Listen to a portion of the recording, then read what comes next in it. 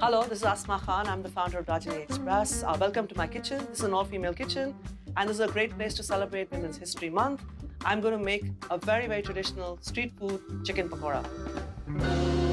To do the chicken pakora, there are two steps. In this pan, I'm putting in the buttermilk. In the buttermilk goes the chicken. Chicken I've already cut into small cubes. Now I'm going to just go through the masala. This is Indian bay leaf, different from the Mediterranean one. Lighter colored, different shape. Try and look for this one. Don't use the Mediterranean bay leaf. Cardamom, green cardamom, clove. When people talk about cinnamon, cinnamon is a curly-whirly thing. This is cassia bark. When Indians talk about cinnamon, they mean this, bark. So I'm just putting a small piece in there. And then the fennel, which if you haven't seen fennel, this is what it looks like. It smells of fennel. I don't know how to describe it with spices. It's a very unique spice. My kitchen is all women.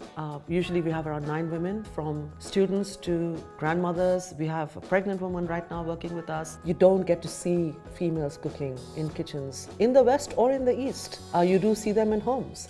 And these are all home cooks. I'm a home cook too. I'm not a chef. I have very basic knife skills. We've cooked for families our whole life. We have, just life experience of feeding and serving people. I'm just going to now cook it uncovered for around 20 minutes. You can take out one piece and just cut it to see that it's not pink all the way in. It's going to be cooked again, so you don't have to actually cook it to death. You just got to make sure that actually it's absorbed all the flavors. That's all you need to do. Women's History Month is important. I think women should be celebrated every day. A lot of women make a lot of what they're doing look effortless. And I think that that's the problem, that this whole idea that women are all powerful and do a lot of stuff. The way you look at your mom, you know your mom's going to sort out everything. But it's not that easy. And I think that we need this month not just to sit back and think about things that are happening around us, but to inspire the next generation. It is our duty to clear the pathways on which we fell, the hurdles that you and I could not jump.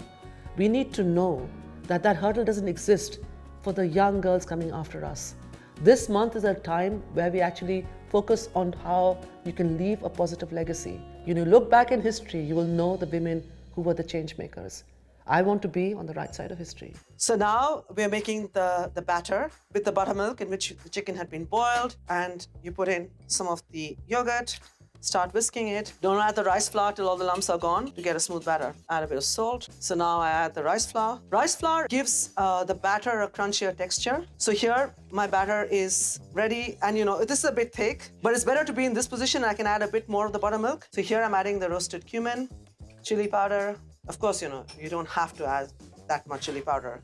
So I'm just going to add a bit more liquid in there because the batter is a bit thick. So literally just a touch. I'm just going to add a touch more of water. So you want the batter to be dropping consistency. So now that my batter is ready, I'm going to dip the chicken pieces in the batter, make sure it's coated completely, and then fry them in small batches in oil. The entire journey of starting from not knowing how to cook to cooking pretty decent, and then at this level where I could actually run a business, is really the influence of my mother, because she used to do catering. And it's only when I sat back and thought about all the things I'd learned from her that I realized that I am so much like her. Anyone who's South Asian from the East will understand this. There's no weights, there's no measures. Mothers give random instructions on how to cook. And my mother taught me exactly this. So she gave me random comments that you add this and you add that till it's done. But I watched and I replicated. Being next to her, I was immersed in everything around, the aromas, the sound, how it looked half fried, how it looked completely fried. It was like, memories that just I stored in me. I feel she was handing over to me her entire legacy. I now know the next generation in my family will get the same dishes that my mother can make and my grandmother, because the recipes are now in my hands. People should never be selfish. If you have knowledge, use it.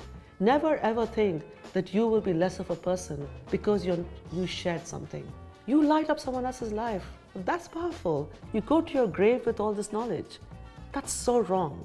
And I really want to kind of spread the light, spread this love of food, all the things I learned, because it gave me so much joy. I want someone else to be happy.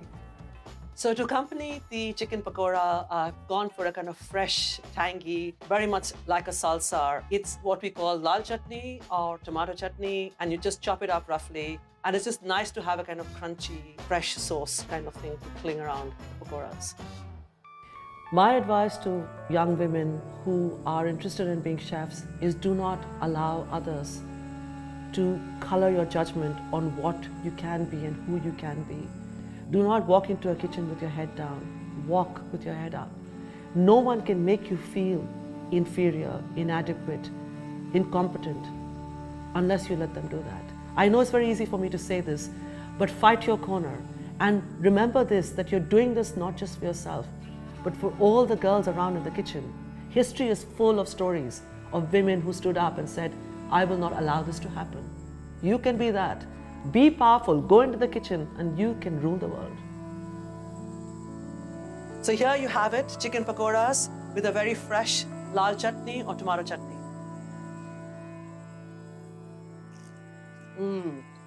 It's just a great combination because immediately all that lemon and honey and chili fragrance just goes straight into the pakora. This is just, I could eat this all day.